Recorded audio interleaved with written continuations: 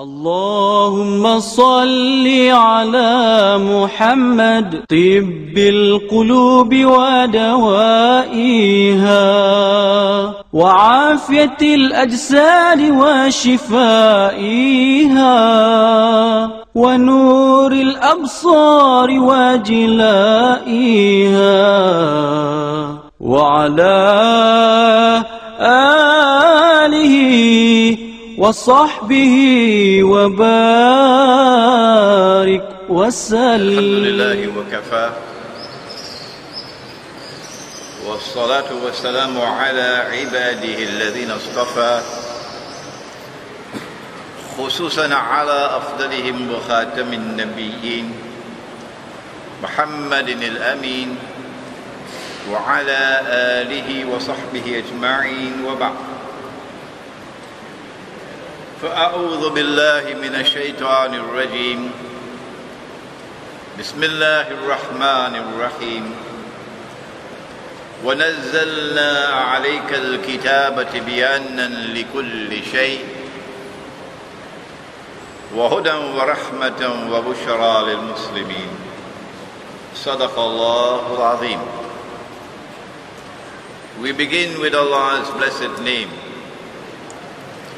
We praise Him and we glorify Him as He ought to be praised and glorified. And we pray for peace and for blessings on all His noble messengers, and in particular on the last of them all, the blessed Prophet Muhammad sallallahu ta'ala alayhi wa sallam. Brothers and sisters here at the International Islamic University in Kuala Lumpur in Malaysia, Assalamu alaikum wa rahmatullahi wa barakatuh. But now, because of modern technology, I also have to offer salams to all those around the world who are going to be viewing the lecture through something called live streaming across there. Even my own daughter, Hira, in Karachi, Pakistan, listening to her father as I speak. So, Assalamu alaikum wa rahmatullah to all of you in France, in Britain, in the United States, in Canada, in Indonesia, in South Africa, and wherever you may be listening or viewing this lecture on the subject, the Quranic foundation and structure of Muslim society, based on the book by the same topic written by my teacher of blessed memory, Maulana Dr. Muhammad Fadlur Rahman Ansari, rahimahullah. It's in 2 volumes. It took us 5 years to reformat and reprint this book in this new beautiful design with a lovely case. And tonight we launch this new reprint. I spoke last in this masjid perhaps about 3 months ago, when I was privileged to take up that exciting topic that will not die,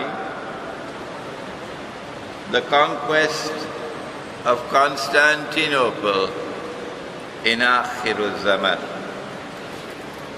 And Alhamdulillah, it has provoked a lot of comment around the world, and in particular in Turkey, where more and more Turkish Muslims are returning to the subject to re-examine the validity of the traditionally held view that the prophecy concerning the conquest of Constantinople was fulfilled some 600 years ago.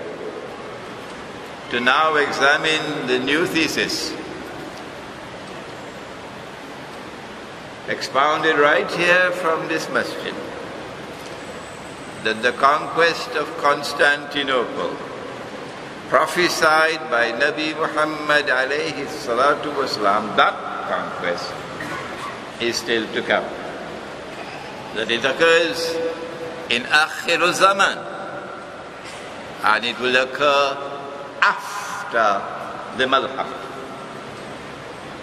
And now tonight, again we take up a very important subject concerning the status and the role and the place of the Quran in our individual lives as Muslims and in our collective life, our Muslim society. Is the Quran at the foundation of our thought? Is the Quran at the foundation of Muslim life today in the world of Islam? Nabi Muhammad alayhi salatu wasalam prophesied about Akhir Zaman in a hadith narrated by Ali radiallahu ta'ala anhu in the Sunan of Tirmizi. يُوشِكُ يَأْتِي عَلَى النَّاسِ زَمَانٍ, it will not be long before that time will come upon mankind. لَا يَبْقَى مِنَ الْإِسْلَامِ الْأَسْمُ, when nothing will remain of Islam but the name. When nothing will remain of Islam but the name. وَلَا يَبْقَى مِنَ الْقُرْآنِ إِلَّا رَسْمُ, and when nothing will remain of the Quran except the traces of the writing mechanically recited.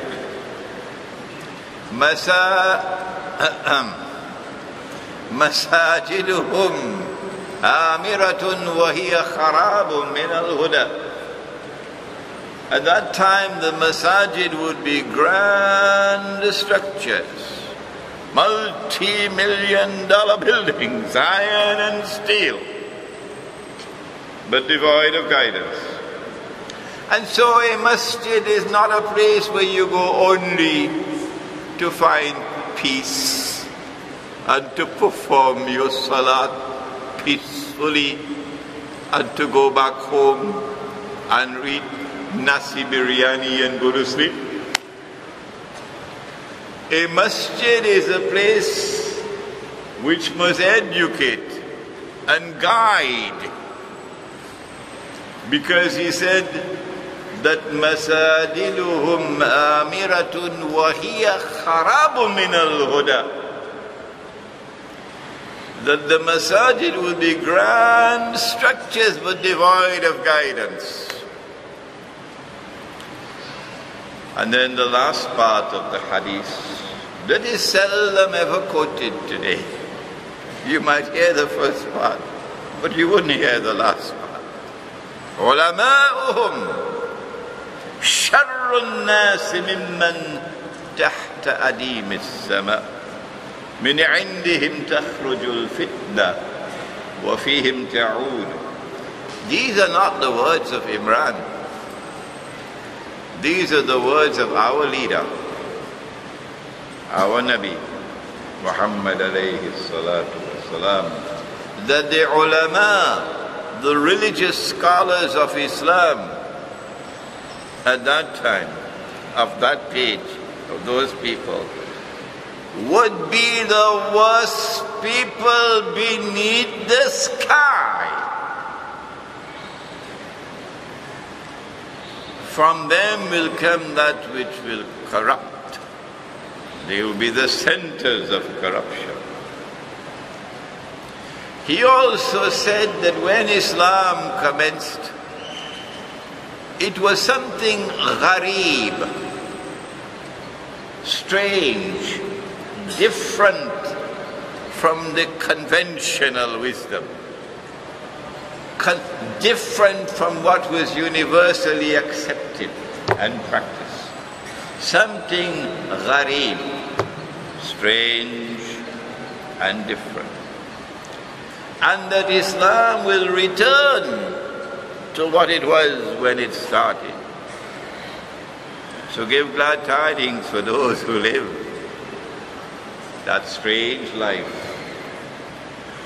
different from the West. And so it's not the majority, not the big crowds who can claim validity for their version of the truth. It's the exception to the rule, the one that looks so strange. That's where you'll find Islam. And so we return to the question. Here is the work in which he shows what are the foundations in the Quran of Muslim society. Are we a people who are following the Quran? Many of those who are my critics, sometimes not so very respectful critics, claim to be a people of the Quran and the Sunnah. We are the people of the Quran and the Sunnah, and you are the people of Bid'ah. You are the people of Shirk. And because my teacher of blessed memory was a Sufi Sheikh, they take out every single weapon in the armory for me. And so we ask today, those who say that we are the people of the Quran and Sunnah, can I take a look at your wallet, if you have one? Do you mind my looking and see what kind of money are you using? Huh? Is this the Quran? And is this the Sunnah? You've got to use this every time you buy and sell. You've got to use this to store the value of your wealth. You have to use this when you have to measure the value of things. Because this is what you have accepted as money. But when I use the Quran and I use the Sunnah, having studied international monetary economics at 2 universities,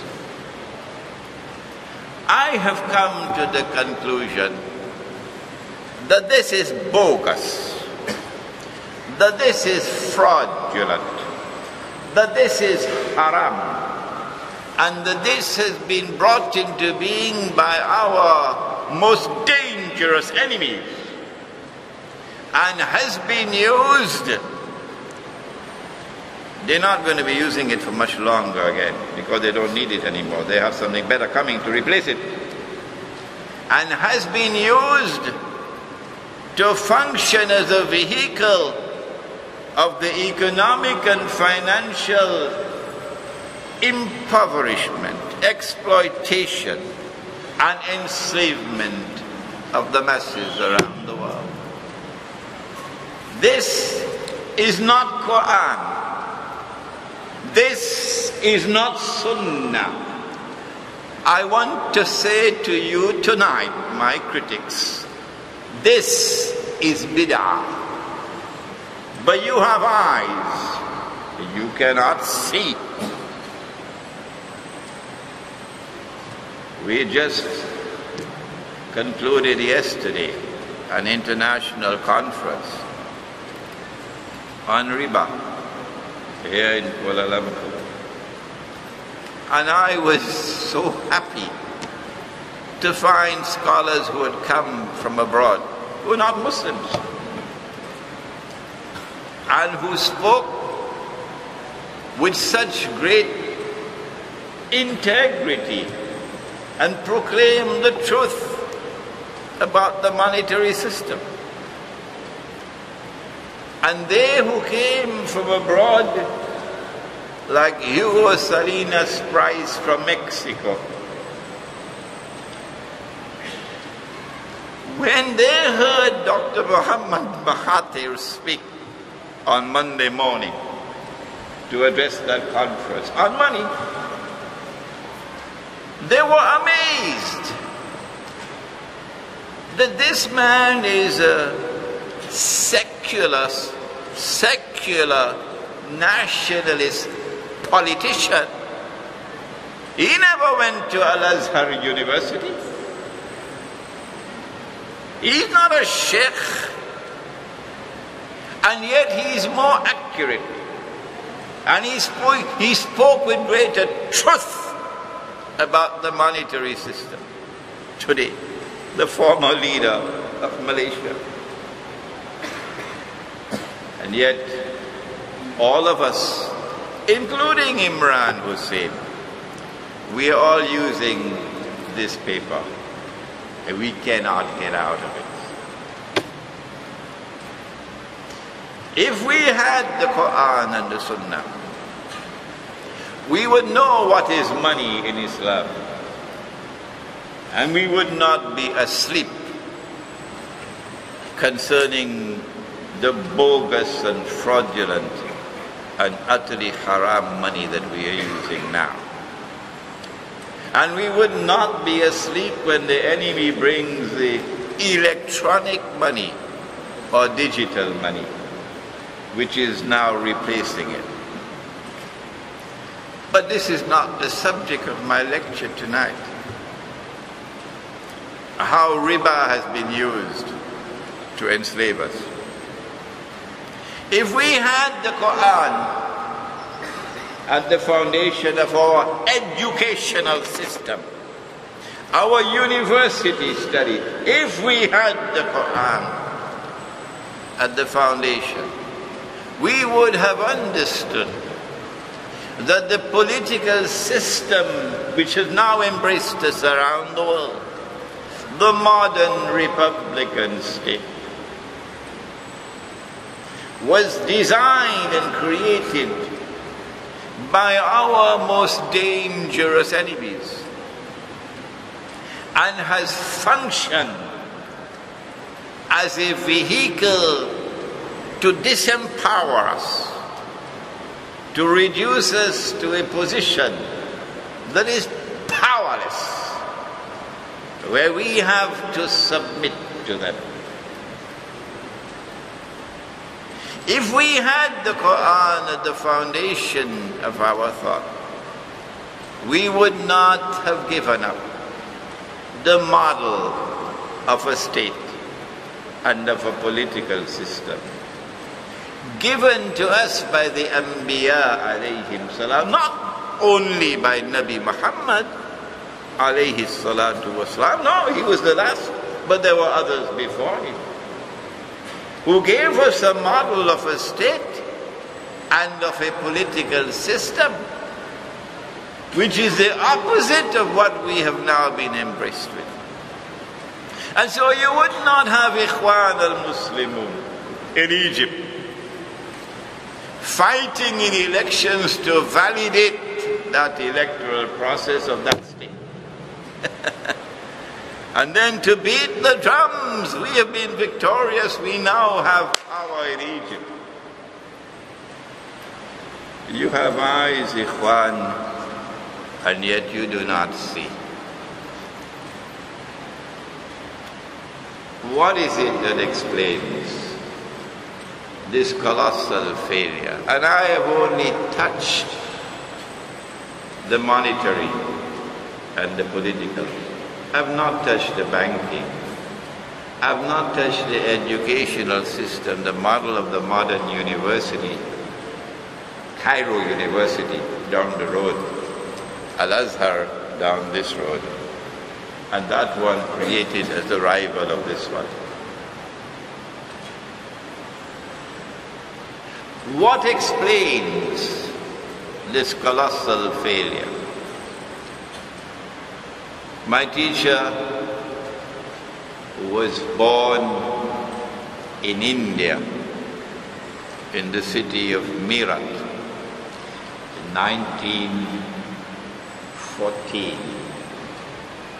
And from a family that came from Saharanpur, And mashallah, we have a Hafiz somewhere in this gathering from Saharanpur somewhere. And when Pakistan came into being, they had to migrate to Karachi. But he studied not in a Darul Ulum. If he had done that, he could not have produced this book. Because as much as there was integrity in the Darul Ulum and the Jamia, they remained faithful to a classical model of education. But they failed to examine the modern world, to understand it, to penetrate it, using the Quran, and then to respond to its unprecedented challenges in a manner which was appropriate. So if he had studied in a Darul Ulum, he would not have become the scholar that he became. Rather, he studied at the Aligarh Muslim University. And there at Aligarh, he was introduced to the best scholarship that Britain and Europe had, because they brought them to Aligarh. And these scholars who came from Britain and from Europe had to function alongside scholars of Islam. And in that setting, the young minds were able to develop the capacity to study modern civilization. And the thought which had come out of modern civilization, which may be called modern thought. But more importantly, he was not only a student of Aligarh Muslim University, where he studied philosophy to the PhD level, but he was also the disciple of a Sufi Sheikh, Maulana Muhammad Abdul Alim Siddiqui rahimahullah. And from Maulana Muhammad Abdul Alim Siddiqui rahimahullah, he was introduced to the spiritual quest in Islam. We have Al-Islam, and then you grow to Al-Iman, and then you reach the summit, which is Al-Ihsan. And Al-Ihsan is أن تعبد الله كأنك تراه. That you should worship Allah, that you should serve Allah as though you are seeing Him. But can you see Him with these eyes? Arini anzur ilayk. And came the response, Lan tarani. No, you can't see me with these eyes. No. But Allah says, فَإِنَّهَا لَا تَعْمَى الْأَبْصَارِ. It's not their eyes which are blind. وَلَكِنْ تَعْمَى الْقُلُوبُ الَّتِي فِي الصُّدُورِ. What is blind is the heart which is inside the chest. And so not only do we see with the external eye, but we also see with an internal eye. And so Al-Ihsan is that you should worship Allah and serve Allah as though you are seeing Him with the eye of your heart. The capacity to see with the internal eye, that is the spiritual quest. And the path of knowledge, the struggle for knowledge, particularly in Akhirul Zaman, cannot succeed if you see with only external sight. Forget it. You can complete your PhD from UIE Go back home and get a big job. But you still will not be able to penetrate the reality of things. No. And so my teacher of blessed memory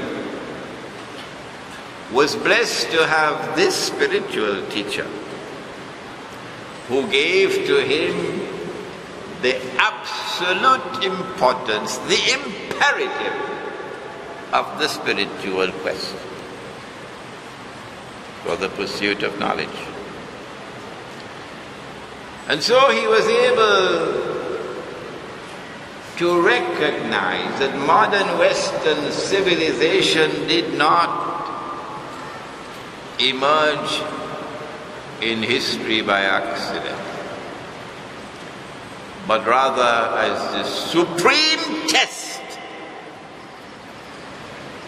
the greatest fitna that mankind would ever experience. From the time of Adam alayhi salam to the last day. This is it. And the modern thought and knowledge that was coming from this civilization is the supreme intellectual test that mankind will ever face. And it was necessary to respond to it. Can't run away. And that's what he did in this book, using the Quran to re-articulate Islam in a manner which responded to the challenges of the modern age.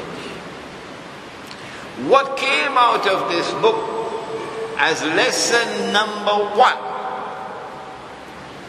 which explains our failure, our colossal failure, is the recognition that the Quran is the supreme guide. It is the supreme authority, and it is the only absolute authority in Islam.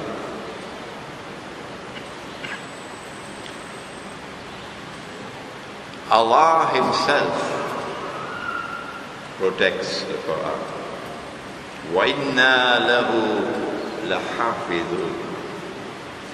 And the relationship of the ahadith with the Quran is of supreme importance, because the ahadith explain the Quran,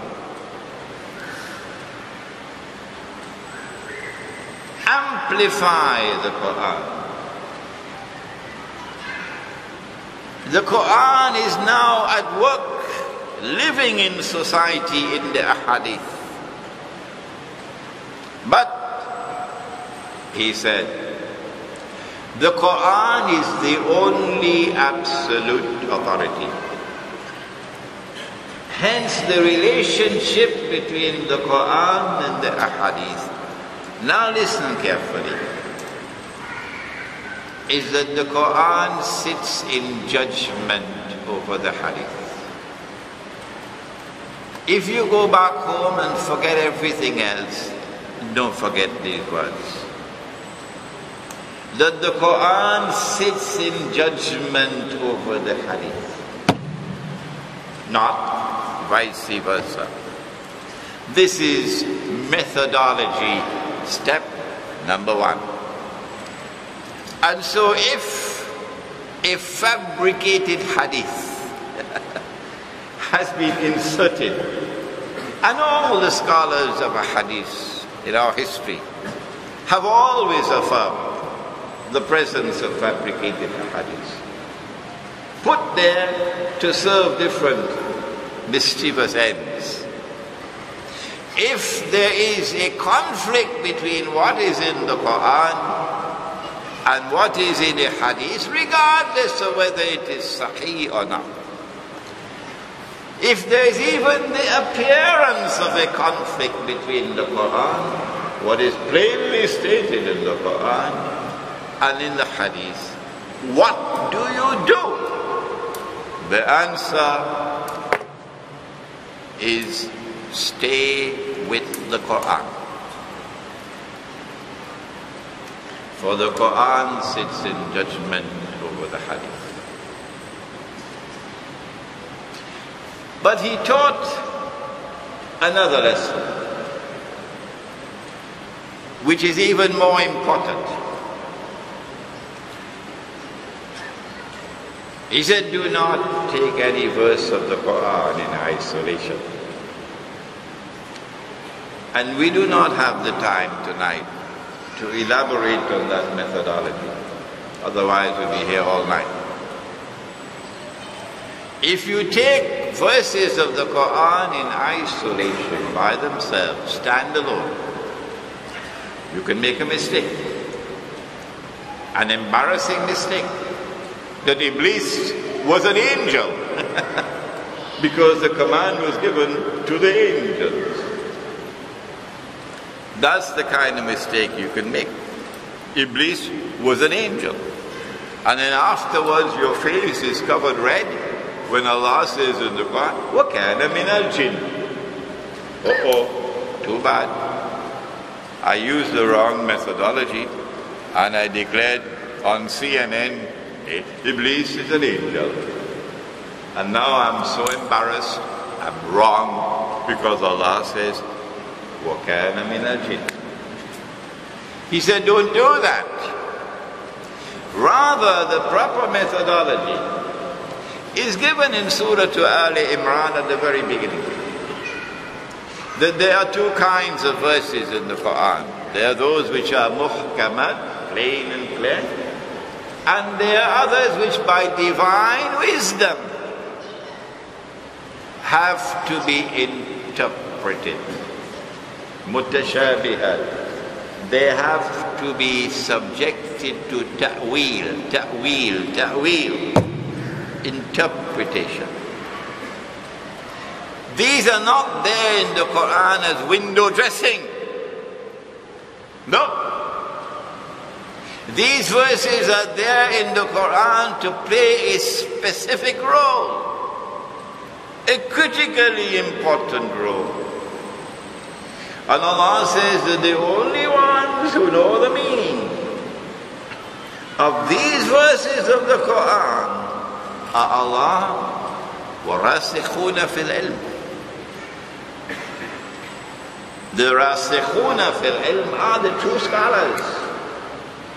Not, if you'll excuse the expression, fly by night. The true scholars are those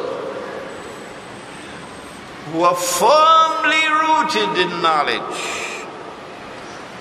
The motivational speaker has his role to play, to lift your spirits, like you had in the Heroes Conference. I had to withdraw from your Heroes Conference because my integrity is at stake. I want people to know that when Imran speaks, we can trust him, that he is not the gramophone record of any Tom, Dick or Harry. That what has to be said, he will say it. I have worked hard, very hard I have worked to earn this status. And so when conditions are imposed upon me, it doesn't matter if it's a university or who it may be, I decline. The only time I'll speak is when I have the freedom to speak. And I use my own judgment to act responsibly. But no one will tell me, Imran, you're not allowed to say this or you're not allowed to say that. So I withdraw. Motivational speakers have their role to play, but scholarship is something else. Scholarship is not motivational. Scholarship is scholarship. And the scholar of Islam has to go to the totality of the Quran, the whole Quran, and find all that there is in the Quran on the particular subject, like money, for example. Like the political system, for example. Like the model of a state, for example. And bring all those verses together, all those ayat together, to form a harmonious, integrated whole. Knowing that in the Quran there are no internal contradictions. لو كان من عند غير الله لوجدوا فيه اختلافا كثيرا. لوجدوا فيه اختلافا كثيرا. Had this Quran come from any source other than from Allah, they would have found in it many internal contradictions. But there are no contradictions in the Quran. And so you have an intellectual jihad to bring all those verses of the Quran together to form a harmonious, integrated whole. That's scholarship. Motivational Islam is one thing, but this is scholarship. And you cannot bring them all together, as every scientist would tell you. You do your homework. Every scientist has to do his homework. Long hours of research and study. But at the end of the day, when you have done your homework, you have fulfilled all the requirements. And all that you are searching for now is that which will bind it all together as a harmonious, integrated whole. He calls it the system of meaning of the subject. That system of meaning of the subject will not come to you as the ultimate fruit of a rational struggle. No. The rational work has to be done. The research work has to be done. But at the end of the day, Allah will bless you with spiritual insight. It is spiritual insight that makes you different from the think tanks of Washington. The Prophet said, sallallahu ta'ala alayhi wa sallam, he said, ittaqu firasat al-mu'min. Fear the firasa, the wisdom that comes from internal, intuitive, spiritual insight. Basira. Fear the firasa of the mu'min. فَإِنَّهُ يَنْزُرُ بِنُورِ اللَّهِ. For when he sees with more than a PhD from UIA. When he sees with the nur of Allah. And it is with the nur of Allah eventually that the Quran will open to you. That's scholarship. That's motivational speech. This is scholarship. And it is because this methodology has not been used that the Quran has not. We failed the Quran. Nabi Muhammad alayhi salatu wasalam spoke with sorrow. The words are from Allah. In Surah Al-Furqan. وَقَالَ الرَّسُولُ. And the Messenger of Allah said, Ya Rabb, O my Lord God, إِنَّ قَوْمِ اتَّخَذُوا هَذَا الْقُرْآنَ مَهْجُورًا. Surely my people have abandoned this Quran. We have abandoned the Quran because this is what we are using today as money. We have abandoned the Quran because we've abandoned the model of the Khilafah state, which recognize Allah as sovereign, Al-Malik, which recognize Allah's authority as supreme, Al-Akbar, which recognize Allah's law as the supreme law, Al-Hakam. And today we are in the vicious embrace of the United Nations organization. The Security Council of the United Nations says, stand up, you got to stand up. Because in the charter, you're told you must obey. And they must all obey. And when the Security Council says sit down, you must sit down. So tell me, who is sovereign? Is it Allah or the UN? What answer will we give in the grave?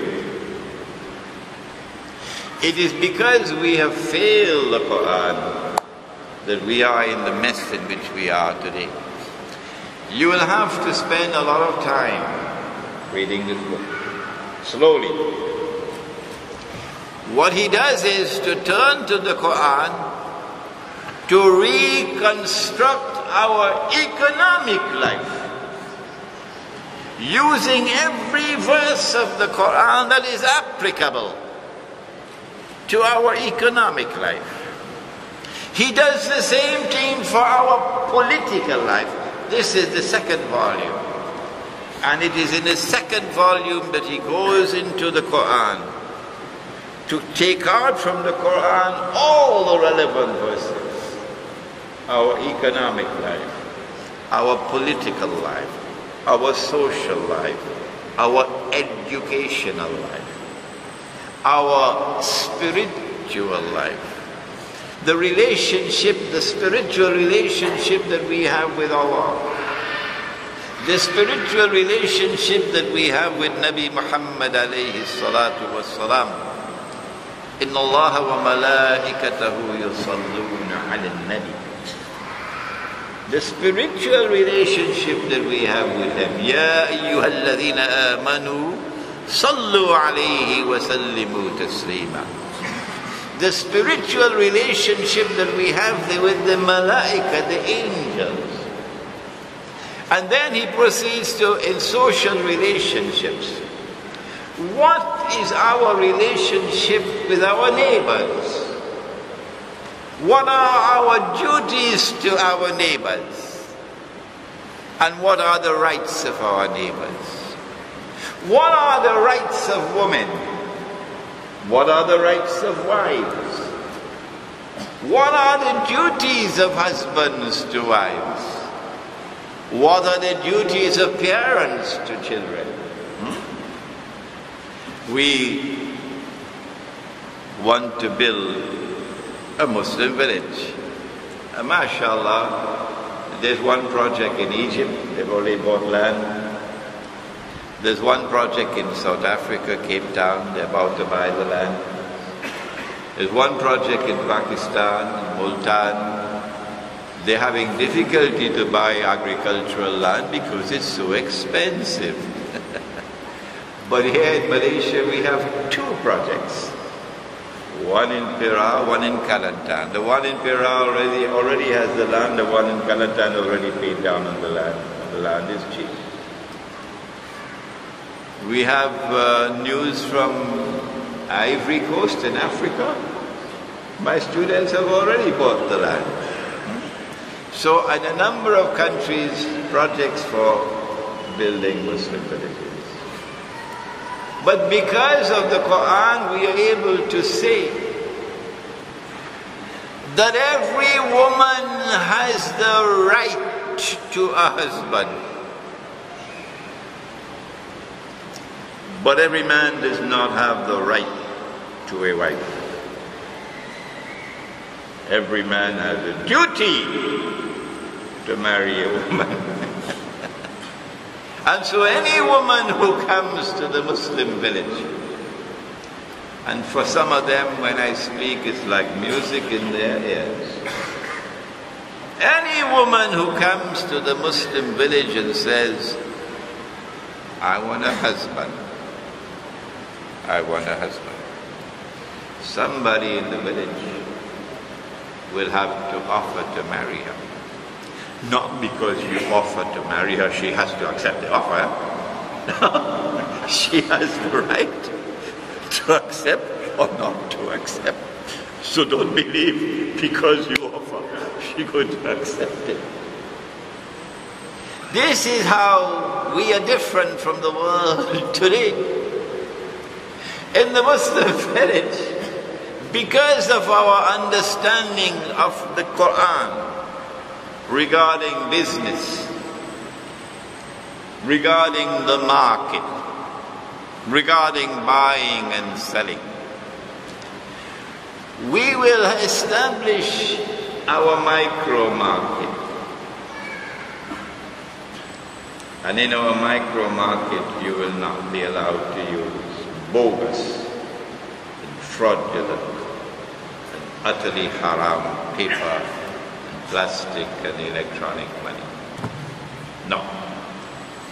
So no online purchases because we are even outside the electronic range of the wireless computers and so on.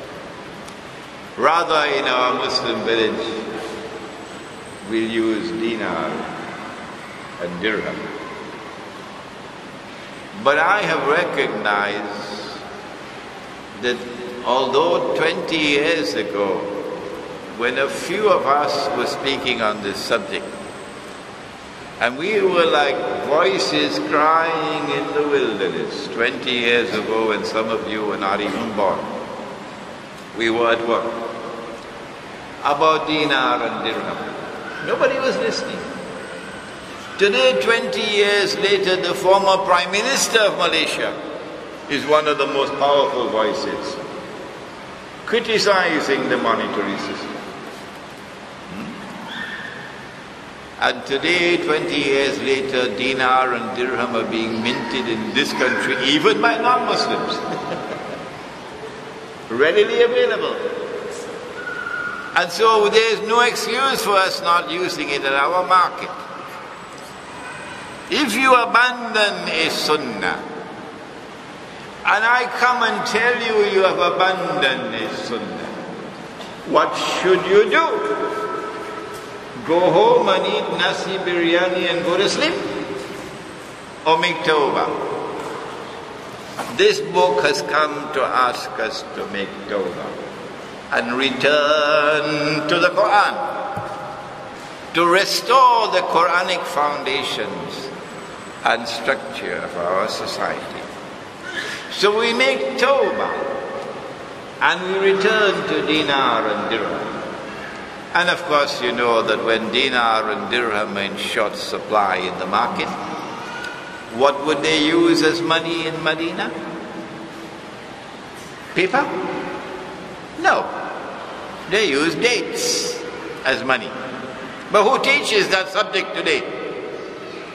Who teaches that subject today? And if dates were not there, you'd use wheat, or you use barley, or you use salt.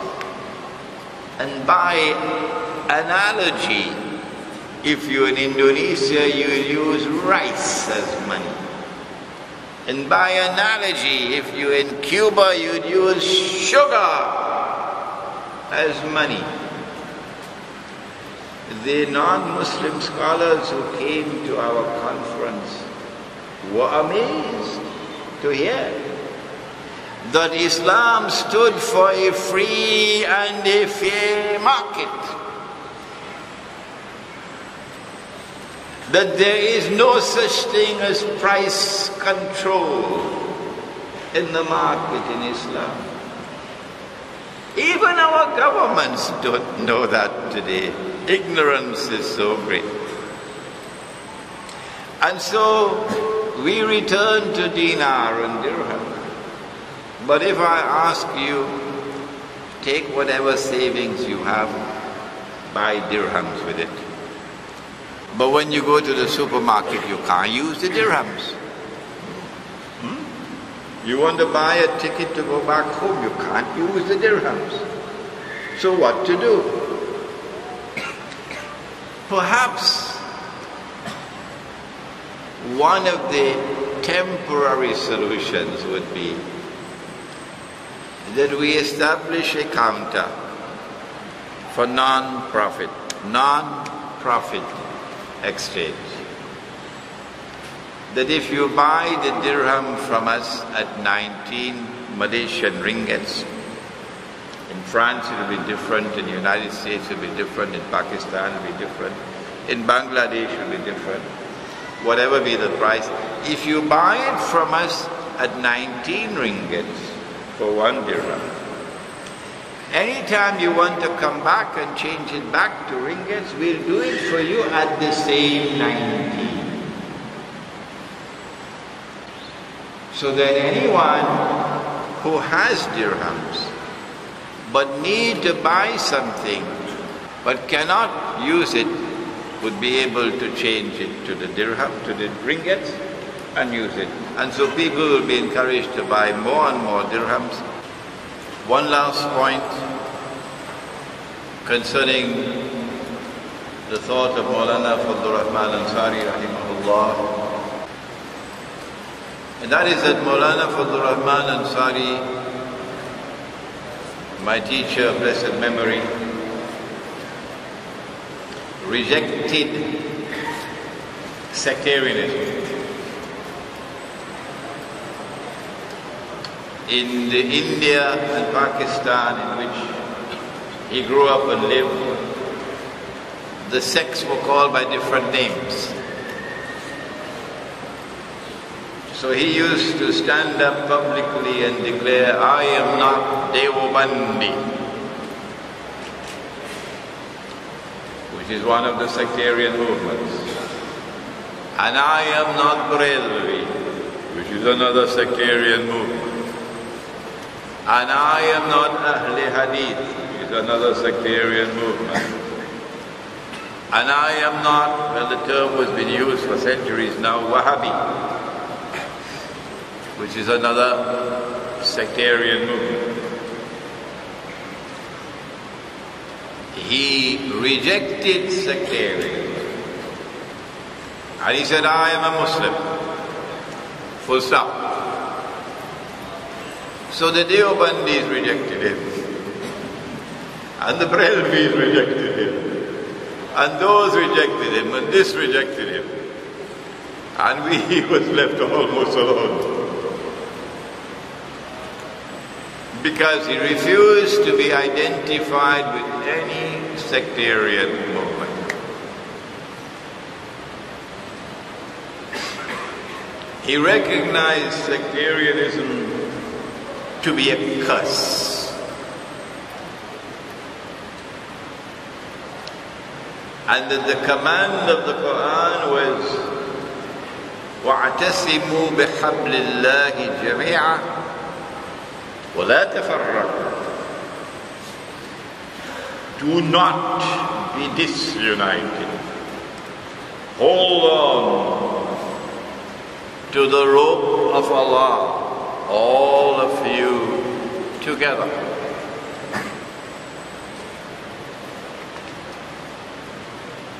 And so he argued that the Quran was to be used to unite the people, not divide them.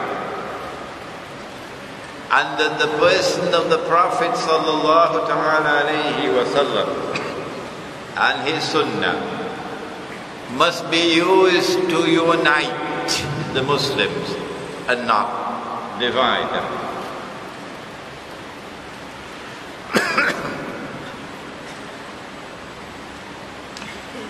He coined a new term. He said, I stand for orthodoxy. Orthodoxy means Quran and Sunnah. That's orthodoxy. But I stand for dynamic orthodoxy. And our critics, particularly on the internet, have been putting question marks. What is this dynamic orthodoxy? We never heard about it. We know what is Salafi Islam. We know what is Sufi Islam. But what is this dynamic orthodoxy? And tonight, before we end, we must explain. What he meant by dynamic orthodoxy was the capacity to go to the Quran primarily, and then to the Sunnah and the Hadith, in order to be able to use the Quran and Muhammad alayhi salatu wasalam to defend Islam in this age.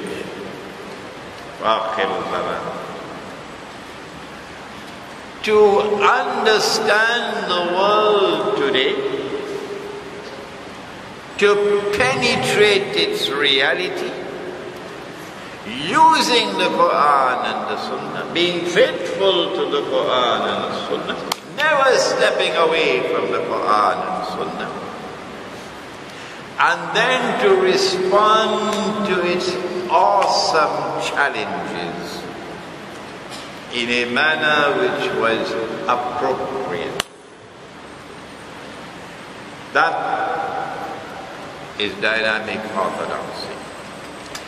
He began the book, volume 1, the very first chapter of volume 1, recognizes that those who are waging war on Islam today in the world, in modern age,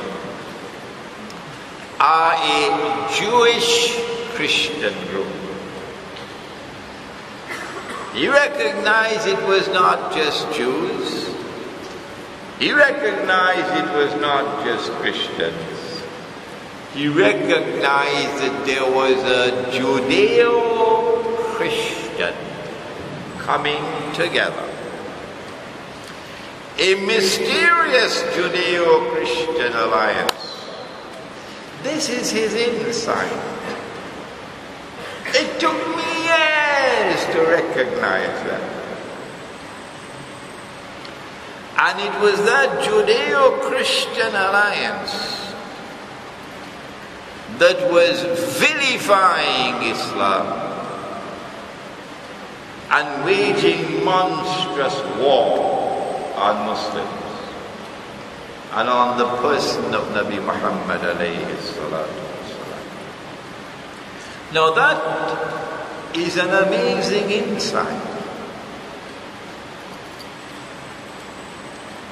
because it is the Quran which warned us about it. You may have heard me explaining the ayah so many times. Doesn't Imran have any other verse of the Quran to talk about it? We've heard it so many times, Imran. Well, listen to it one more time.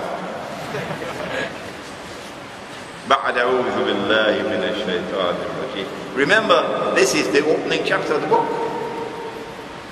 And Allah says in Surah Al-Ma'idah, but somehow this verse of the Quran seems to have gone in a place called cold storage. Either it is never quoted, or when it is quoted, it is misquoted, misunderstood. Ya ayyuhalladhina amanu, O you who have faith in Allah, لا تتخذوا اليهود والنصارى أولياء. Do not take the Jews, do not take the Christians as your friends and allies. Don't take Barack Obama, your friend and ally. Is Allah speaking about all Jews and all Christians? If you use the lazy methodology, you know, taking a verse by itself, yeah, all Jews, all Christians. But you'll be wrong. You'll be embarrassed later on when you find in the Quran the evidence you're wrong.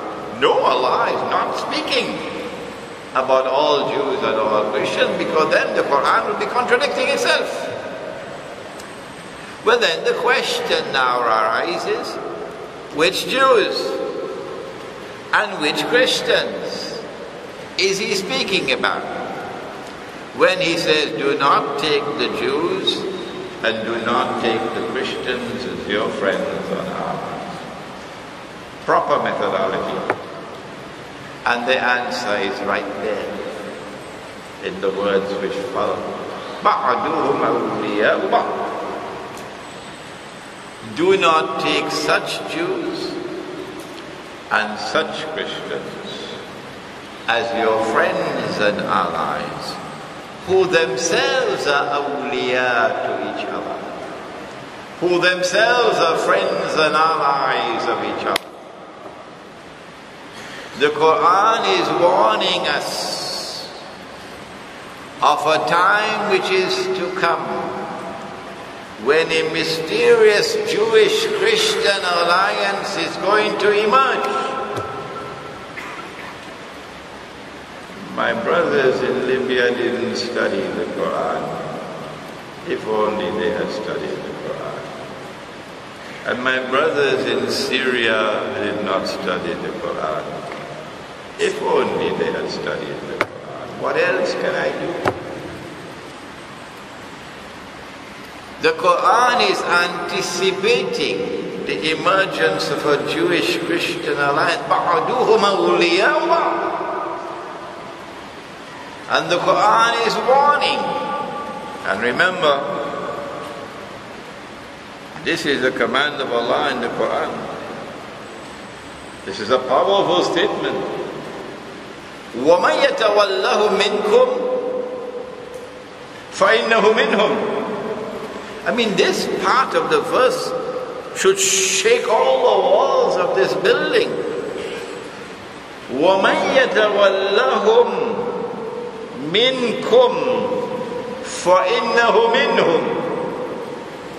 Whosoever from amongst you turn to them for friendship, for alliance, for weapons, for money, for no-fly zone, you belong to them, not to us anymore. Calling for a no-fly zone, the Jewish-Christian alliance. It's here today. It is the Zionist Jews and the Zionist Christians who have come together. We had Christians in our conference yesterday and day before. Yes, and they stood beside us like brothers and sisters, fighting a common cause. They were not Zionists, they were Christians. And there's a Jewish scholar and journalist in London who is constantly interviewing me. What's his name? Morris? Herman Morris, I hope you're listening to this. And he's Jewish. So Allah is not speaking about all Jews and all Christians. Allah is speaking about a Jewish-Christian alliance.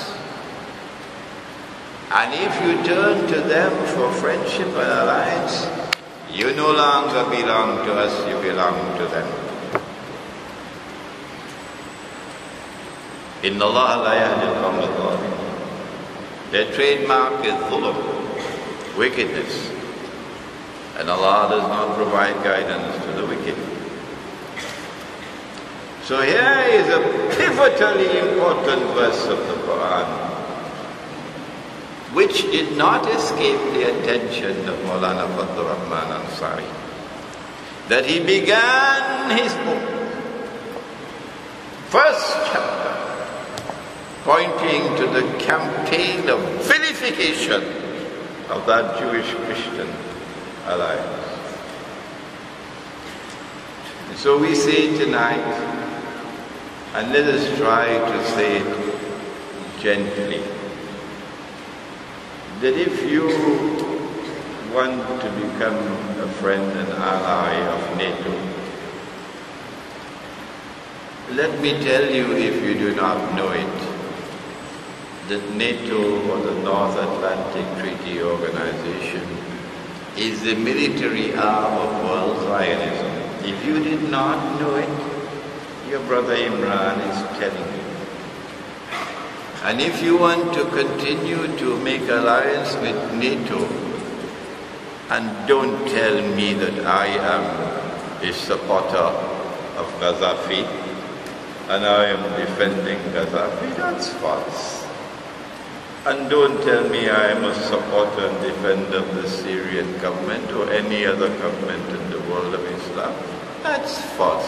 Stop wasting my time and yours. I'm not a supporter of any of these governments. I'm calling for the return of Khilafah. Didn't you know that? So if you want to take weapons and take money from the NATO Zionist organization, or from the clients of the Zionists, that's Saudi Arabia and Qatar. And I thank Allah that I have the courage and the freedom to speak these words. If you want to be their friends and allies, to overthrow Gaddafi and to overthrow Assad and whoever else there may be in your way, and I speak to you and I tell you Allah has prohibited you from doing that, and you still want to continue in that path, then please stay away from me. Please stay away from me. Go your way. I don't want to see your face. I don't want to hear your voice. You are not my brothers. I speak gently, not harshly. I don't speak with anger. I speak with sadness. Because they have eyes and yet do not see. They have ears and yet do not hear. They have hearts and yet do not understand. Perhaps it's their sectarianism which has caused them to become cattle, or worse than cattle. And so Maulana Fadlur Rahman Ansari rahimahullah used the Quran and used the Sunnah to unite them. Yes, he was Sufi. Yes, he was a Sufi Sheikh. And yes, this is his student. Whatever scholarship Allah has blessed me to deliver to the world of Islam, the credit goes to him in his grave. And I'm not his only student. I'm just the most visible. But there are others more learned than I am. Yes, he was a Sufi Sheikh. Read this book. This is his major work as a Sufi Sheikh. And tell me if you find anything in this book which is in conflict with the Quran and Sunnah. Come on, do it. The reason why you will not find it, because what he called Sufism or Tasawwuf, what he meant was Al-Ihsan. There was no difference between the two. And Al-Ihsan is not a sectarian movement. Al-Ihsan is the highest stage of Islam. Having explained this last part of the subject, I think I have in a nutshell, in a brief period of time, I believe I have given you the substance of his thought and the foundations of this work. I urge you not just to study the book, but to take your time page by page. If you have to spend a whole year to read it, do it page by page.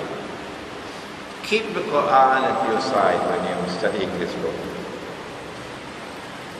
It might also be beneficial to buy a bottle of Tylenol tablets, because the language is difficult. If you know the English language, as I do, it is still difficult. Alhamdulillah, we have someone in France who is translating to French.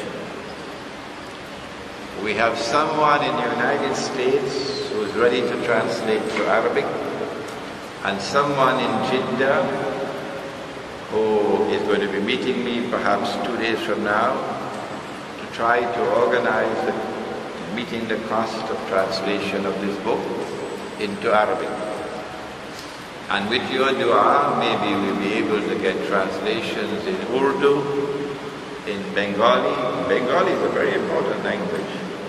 And with the local language of this country, Bahasa Malaysia. Although this is not my book, Ba'aswala. ربنا تقبل منا إنك أنت السميع العليم وتب علينا يا مولانا إنك أنت التواب الرحيم برحمتك يا أرحم الراحمين. ولا أقوى على نار الجحيم الله فهب لي توبة واغفر ذنوبي فإنك غافر الذنب العظيم إلهي لست للفردوس أهلا ولا أقوى على نار الجحيم الله فهب لي توبة واغفر ذنوبي فإنك غافر الذنب العظيم Tuhanku aku tidak layak untuk syurgamu, tetapi aku tidak pula sanggup menanggung siksa nerakamu. Dari itu kurniakanlah ampunan kepadaku, ampunkanlah dosaku. Sesungguhnya Engkaulah pengampun dosa-dosa besar. Tuhanku, aku tidak layak untuk syurgamu, tetapi aku tidak pula sanggup menanggung siksa nerakamu. Dari itu kurniakanlah ampunan kepadaku, ampunkanlah dosaku. Sesungguhnya Engkaulah pengampun dosa-dosa besar. Ilahi lastu lil firdausi a'la wala aqwa ala naril jahim. Allah fahab li tawbatan waghfir dhunubi fa innaka ghafiru dhanbil azim. Ilahi lastu lil firdausi a'la wala aqwa ala naril jahim. Allah fahab li